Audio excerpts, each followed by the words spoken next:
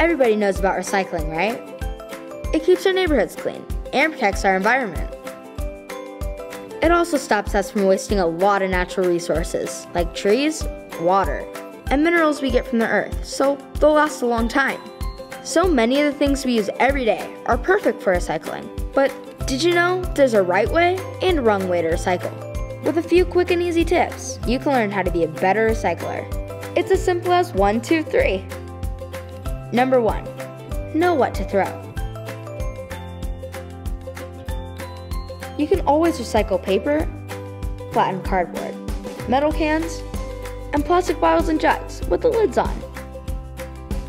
But some things are not recyclable, like plastic bags, food, dirty napkins and tissues, and greasy pizza boxes. They're dirty and messy, or can jam up recycling machines.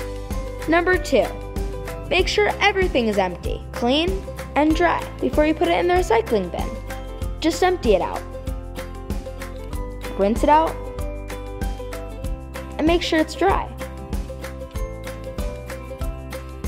Number 3, the last tip is the easiest. Never put recyclables in a bag or bundle them up together. Bags can jam machines at the recycling center. Putting recyclables in the bin loose and separate makes sure they don't end up in a landfill.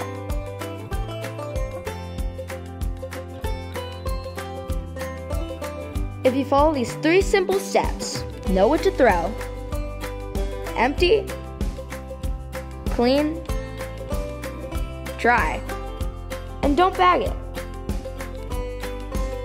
you'll make your home, your community, and our world a better place. That's Recycling Simplified.